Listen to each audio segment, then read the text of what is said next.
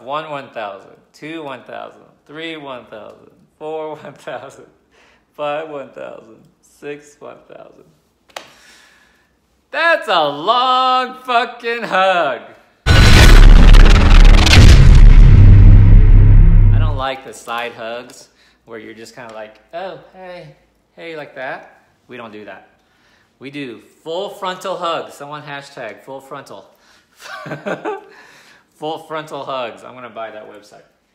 So everyone put your arms around yourself. And the science behind it, to trigger the feel-good hormones in your brain, it has to be a 6-second hug. Okay. 1 1,000, 2 1,000, 3 1,000, 4 1,000, 5 1,000, 6 1,000. That's a long fucking hug. Isn't that a long hug? But that's how long it really takes for you to start feeling the benefits of a hug. And the feel-good hormones kicking in and all that stuff, right? That's how long it takes. 6 seconds. Now, some of you guys are going, what the fuck did I just start watching? Dr. Vuong is doing his fireplace. Why are we talking about hugs? Well, think about it. When you were obese, 300 pounds, 250, 130 kilograms, how much did you like hugs? How much did you like it when people would put their arms around your waist, give you a full frontal hug? Chances are you probably didn't. See this fire. Chances are it made you feel uncomfortable. And it didn't matter if it was your husband hugging you, or your mama hugging you, or your baby's hugging you. Chances are you weren't comfortable. Now let me tell you something. It is our human nature to want to be hugged. We need human contact. We need to be held and touched. We're like chickens. You can't own just one chicken. You have to buy a minimum of 3 chickens.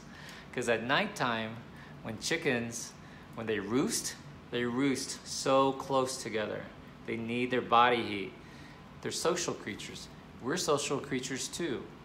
We need human touch.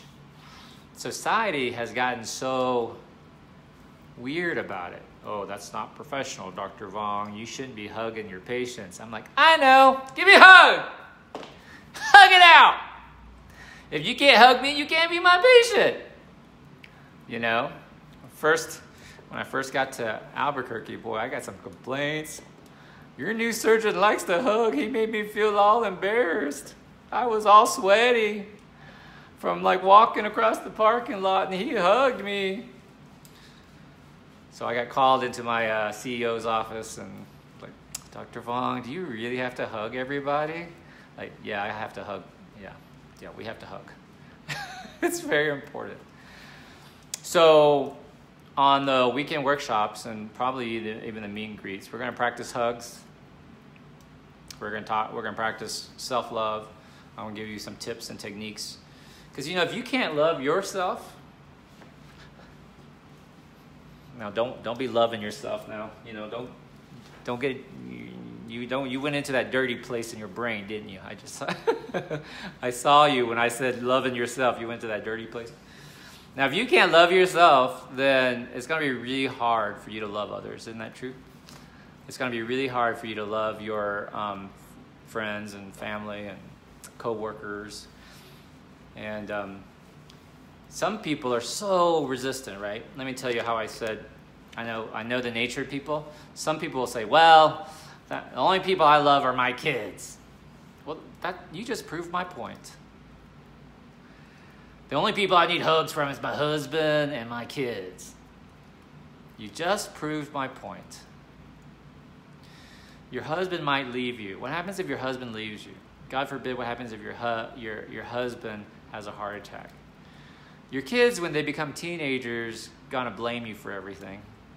And then they're gonna move off to college, and then you'll be alone, and you'll have nobody to hug. What about that? Why not lose the weight now?